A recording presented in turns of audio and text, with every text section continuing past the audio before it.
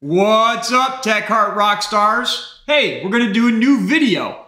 I wanted to talk today about a cool new project that I found named Omakub. Lots of us like themed out Linux, but do we really know how to do it? I'm gonna show you a cool one. If we look at the website right here, Omakub, an omakase developer setup for Ubuntu 24.04 by D.H.H. That's the developer of Ruby on Rails, I'll have you know. It's themed really nicely. You can see that it has that, what is that? Retro city, cyber, you know, that palm tree stuff. So the developer D.H.H. says, turn a fresh Ubuntu installation into a fully configured, beautiful and modern web dev system by running a single command. And it has a lot of cool software already themed for us that we're gonna dive into. Let's watch the video quickly and then we'll jump on over into a fresh Ubuntu install. Omakub turns a fresh Ubuntu installation into a beautiful pre-configured developer environment ready to use by running a single command. This is a way to get people to try a modern version of Linux that not only looks great, but feels great, has all the utilities pre-configured, all the little dot files set up in a nice way that does not require you to scour the internet to figure out all the Linux lore and set up tweaks in order just to see whether Linux is something for you. Does that sound good to you guys? Let's hop over into an Ubuntu desktop. We'll install it. We'll check it out. We'll talk about all the cool software that D.H.H. set it up with. And this is going to be some fun. Let's go! All right, rock stars. So we're booted into an Ubuntu 24.04 installation, completely stock. Let me get rid of this video and we'll just dive on in. Let's log into the account. So we've got the Ubuntu startup thing going on here. We'll just skip through all that. We don't want to share our data. Let's get started. This installation is super simple. All we'll do is we'll open up a terminal. I'll make it large for YouTube. Let's grab that command we need. We'll open up Firefox and you can see right here on the Omakub website, it's just one wget command. So I've grabbed that. We'll always do a sudo apt update.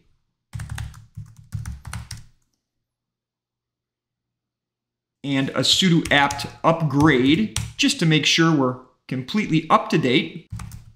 And now, Omakub is as simple to install as pasting one wget command and pressing enter. Let's go! Some of the cool softwares that Omakub includes is Lazy Vim, so you can have the Vim text editor all themed out, and it's really cool. Also, Docker is installed with a couple web development, I think Ruby on Rails and a database container pre-installed, but also it uses Lazy Docker.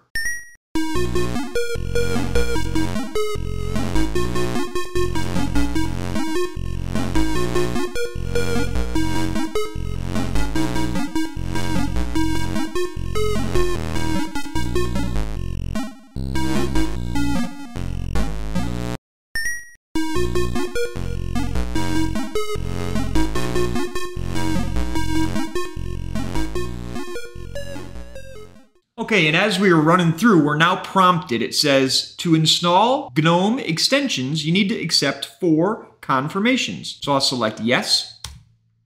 And on screen here, we'll click install. And install. And these are GNOME extensions. I saw one, it was called Just Perfection. Blur My Shell. When you press the Windows or Linux key, it's all blurry and looks cool.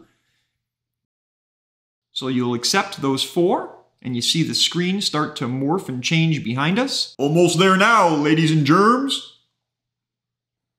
Okay, we have to select yes again, ready to log out for all settings to take effect. I'm gonna select yes, and we'll let that reboot. I'll catch y'all in Omakub. All right, guys, here we are. Let's log in.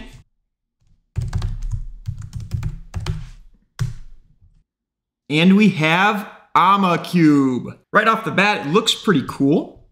We've got this background. You can see up here in the upper left-hand corner, there are 6 workspaces, and you can press on them to switch around, or you can do super and the corresponding number. So the Windows key and the corresponding number jumps around your desktops. Let's take a look at some of the stock Omakub apps they want you to use. So let's search for a terminal, and they want us to use Alacrity. One thing I wish their install script did was I think they should have removed GNOME Terminal, and they want us to use Chrome for our browser, but they've left Firefox installed.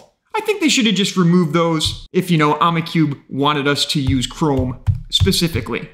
However, let's get that Alacrity terminal pulled up.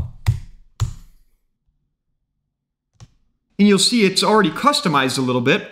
Now, if we want to go full screen, we have a couple ways we can do it. We can push F11 to go super full screen, or you can press super and the up key just to maximize it so you still have that bar up top. You can also do super and the arrow keys, left, right, to move it around the screen. But I'll just do super and up to maximize it. In Alacrity, it's running Zellig. What is Zellig? Well, it's like Tmux or Screen. You can press Control P, that's like the activator code, and then the letter N to make a new pane. Then it's Alt and the arrow keys to move around those 2 panes. We can cut the pane horizontally by typing Control P and then D. Makes another pane. Again, you can do Alt, move around the windows. Let me show you quickly the Omakub command. You can just type in Omakub. Let me make this text a little bigger. Oops. There we go, right? And here's the Omakub helper application. You can get help, and it shows you the hotkeys, commands, or tactile. And you can just see some of the hotkeys that are built into Omakub. You have Super W, can close an app. You have Super Space, opens up a search. You can search for other applications. We already covered the moving workspaces with super and the number. And there's all sorts of other hotkeys. Again, that F11 to go super full screen. You can do Super T, which brings up a tiling overlay. And now you tap super and we can type like QS to make it take up that 2/3. You see the letters correspond. So if we typed Super QA, it would make it really skinny over there. Super T you have to hold. And then we'll make it full screen we'll press the super key and QD. So these are all the different hotkeys that are built into Omakub. Pretty cool. Tiling window manager like. Let's go over to our desktop too and take a look at some other apps that they've pre-installed. Google Chrome for the browser, Alacrity for your terminal. You got Visual Studio Code, WhatsApp, Signal, Spotify, Typora. Typora is a really, really neat way to type. I'll show you quickly. You can open it up, and then if you take this full screen, which was F11, right? It's just a very clear way to type text without any distractions.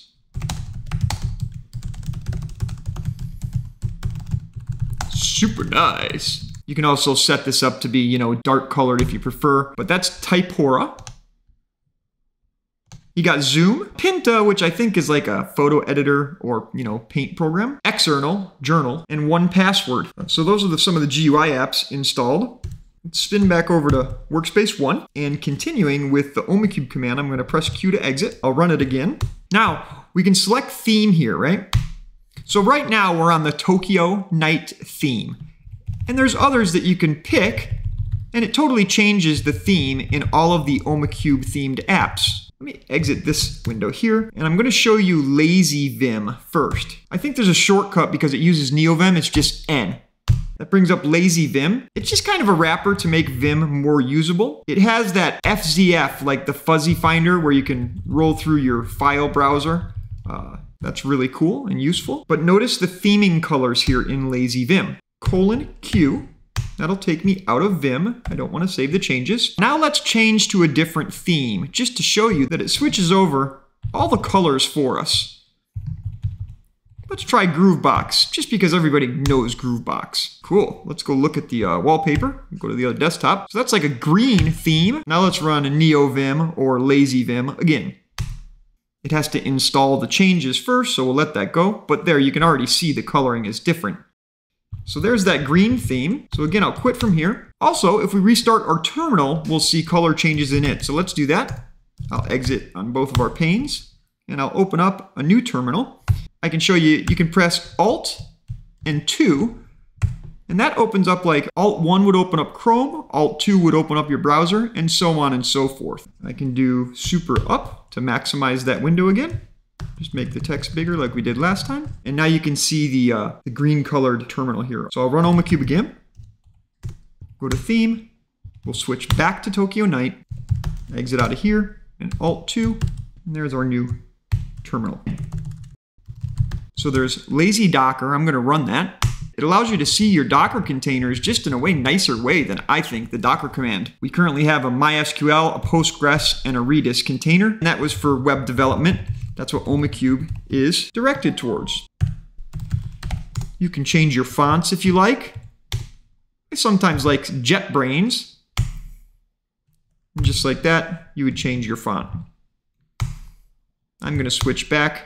We can see what commands we can run. Oh, here you go. Yeah, there's some of these shortcuts. LT shows nested files and directories. FF, that's that FZF or fuzzy find files. Looks like you can type ... to go back a directory, back 2 directories, or back 3. It has Z, I think that's Zoxide installed. I'm not going to go into it, but it's another cool thing. Type G for git or compress or decompress to create tar.gz file. Well, cool. Let's push this terminal to the left-hand side with super left, and let's check out some of the other stuff that's installed. We can open up VS Code because I know it's also themed. Once that gets open, I'm going to do Windows or super right, and that'll pop it over there. It's got those blue Tokyo Night theming going on. Another cool thing that D.H.H. included, if you just do your normal print screen button, the GNOME screen capture app comes up, and that's good and fine. However, if you press Control Print Screen, it opens up Flameshot. I have to allow it the first time. And Flameshot is pretty neat. So let me select the VS Code part over here. I'll select all that. And with Flameshot, you can even like blur stuff out and other cool things. So if you had something that you had to blur out, boom, just like that. And Flameshot has many other features, but in my opinion, it's a better way to take a screenshot in certain instances. And you have all these tools to do different things and save it quickly. So that's Flameshot with Control Print Screen. We can try Super W to kill that VS Code window. Yeah, it all just works, man. I really dig this Omakub. If you go do research on Zellig, which is the multiplexer we're running here, you can learn all their commands. As I said, Control P, and then N makes a new pane. If you want to do it diagonally, it's Control P and then D. And that can be really useful once you learn Zellig and the commands a little more. I'm going to make this full screen. I'm going to go F11, which completely takes away our bar up here. But remembering we can still just press Super 2 to go to our next window over here. So you can have your, let me make this the right way. And so yeah, what do you guys think? Are you guys Omakub fans? Because I'm kind of digging it. If you want to check this out, just have a regular Ubuntu 2404 install and run this one wget command that you can get at omakub.org. I think you should take a look at it. It's a fun way to get into tiling window managers without doing any of the work. And D.H.H. switched over to Linux just a month ago, but he is a heavy programmer. He's a web developer, but he did a really good job in my opinion. So let me know what y'all think. Rock and roll. Tech Heart out.